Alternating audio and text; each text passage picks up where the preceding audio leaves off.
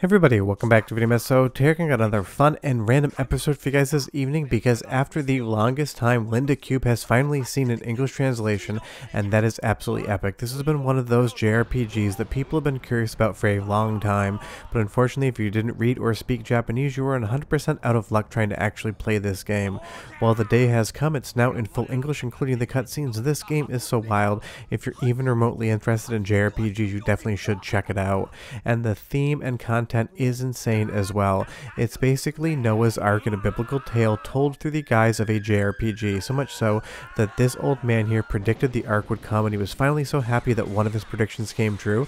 He just didn't realize that part of that prediction would be a giant stone tablet coming down from space, signed by God, that was going to crush him into oblivion. Linda3 or Linda Cubed is a very strange game, but you're definitely going to absolutely love it. Before we get too far involved though, do me a huge favor, go down below, hit like and subscribe, and ring that notification bell. Definitely helps us out. And if you feel so inclined to want to support the channel, you got a Patreon link down below as well. But this is an absolutely spectacular translation from start to finish, front to back, left to right. You're getting full English dialogue as far as the written word is concerned, full English menus, and everything else you would need to successfully be able to play this game. And you definitely should check it out. It is so familiar yet so strange at the same time. It's almost like a JRPG meets a Pokemon game where you need to battle and collect animals to fill on your space ark to leave this doomed planet before an asteroid crashes into it within 8 years. It's one part Majora's Mask, one part Pokemon, and one part pretty much every other JRPG game you've ever played, and when you put those all together, it absolutely just works. And it has a hilarious sense of humor as well. The tone of this game is all across the board in a good way. Sometimes it's humorous, sometimes it's extremely violent, but it's always intriguing. You basically got tricked into volunteering to be the new space ark pilot here because somebody asked you whether or not you thought Linda was pretty. She's going to be a pivotal character in this game, and her personality makes absolutely no sense in all the right and wrong ways. But we do volunteer for the mission. We're going to be the new space ark captain, and that's basically the inciting incident to get this entire adventure on the way. And I will say the translation of this game is spectacular. It is conversational English while still getting the same intent across.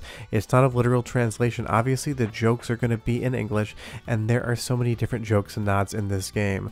But you'll see here he asks about what that bump on his head was, and then Linda jumps out from behind a box, says get ready basically, and just absolutely hits this guy into oblivion, splattering his face across the wall with a blood splatter that's going on the concrete.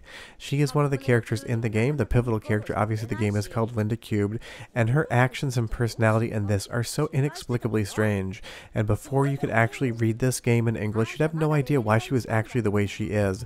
She is just basically going to tease you the entire game, and it's going to be a main component of it. But now you can 100% understand what's going on. And there's a lot of different nods and weird little things about the actual JRPG structure, saying that she wants him to grind until he's at least to level 3. Your progress in this game seems to change relationship between you and Linda, and it's almost like a self-aware fourth wall breaking nod to the entire mechanics of the genre in and of itself.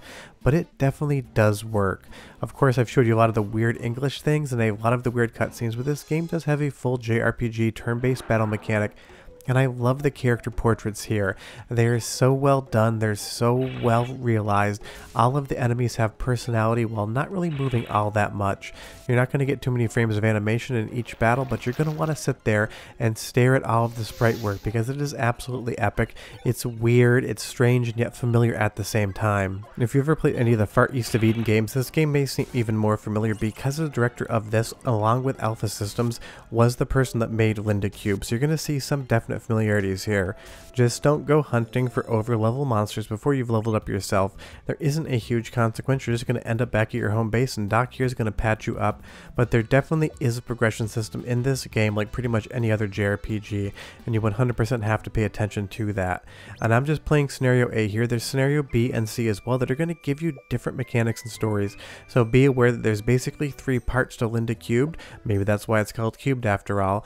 But this game has a really good soundtrack and full Japanese voiceover, which has been kept intact, which I think is a great idea. So go ahead and listen for 45 seconds and I'll be right back.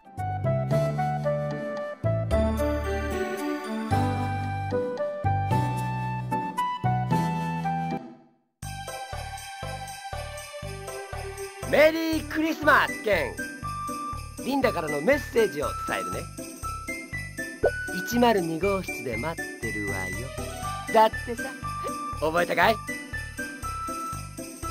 兄ちゃん、あんな可愛い彼女がいて羨ましいな。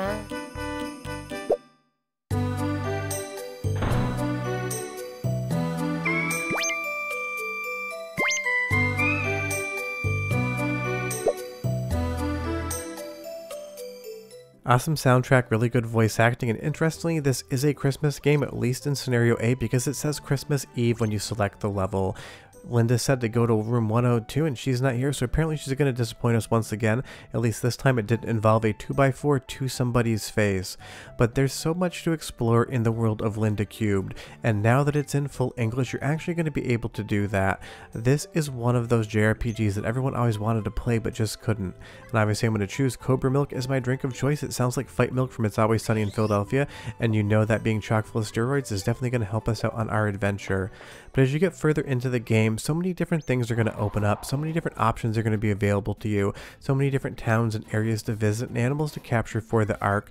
You're never going to know where to go next if it wasn't in English, but now this game is going to signpost literally everything for you so you can enjoy the adventure, find out what animals are in an area, and then just go into the wilderness and start exploring. And once you actually do that, you're going to find an absolutely spectacular JRPG that you've just never had a chance to enjoy.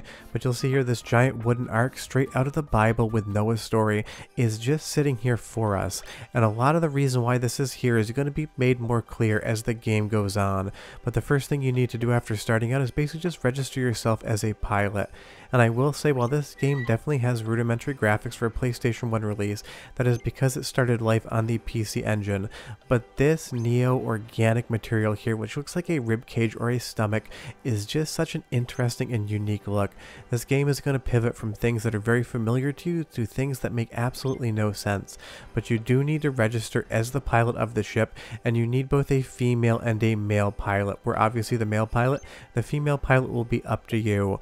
But this is basically taking a page straight out of the Bible, a book I am not at all familiar with. If you want to explain it to me a little bit down below, let me know. But we have registered as the male pilot and we can continue along our adventure. And this handprint, being both the cover art, so some of the game, as well as just a piece of art within the game, is both creepy and aesthetically pleasing at the same time.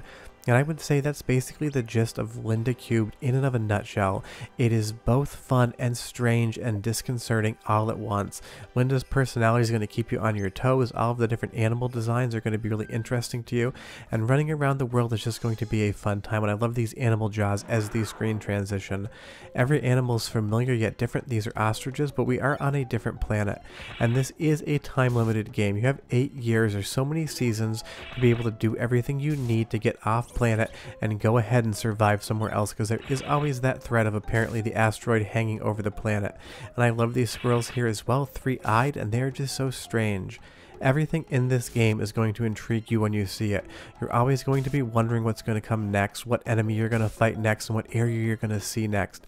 And now, through the help of fans, you can do that in 100% English language, which is the first time that's ever been able to be said about this game.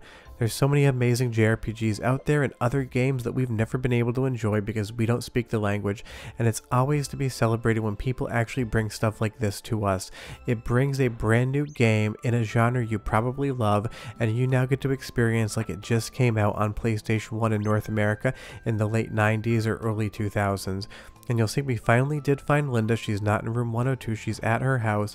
And again, I do not know what's going on with this girl. She is ultra violent and she absolutely just wants to end you. And apparently this release has toned down violence compared to the original as far as systems are concerned, but it still seems relatively violent to me. She just winds up and absolutely sends you back from a haymaker. I don't know why, it's just part of the game, and of course as you play further on, you will find out more. I don't really want to spoil anything for you. This hasn't been out that long, and I haven't played that much of it, so I'm still in my Linda Cubed adventure as well, but I can't wait to get through all the scenarios in my spare time, limited as it may be, and really get a chance to check out a game that I've been curious about for years. But she asked me if you want to get hit one more time. Definitely no would be the choice I make. and as our main character walks into this little temple here to contemplate the choices he's made in his life and the unhealthy relationships he clearly has with Linda, you definitely should check this game out. It's weird, it's quirky, it's funny, it's intriguing, it's familiar except different at the exact same time, and it's for all those reasons that you should definitely give it a shot. But leave me a comment down below, tell me if you played it yet, or if you've even heard of this game. I would be curious, but I will see you guys next time because we are done. Bye bye.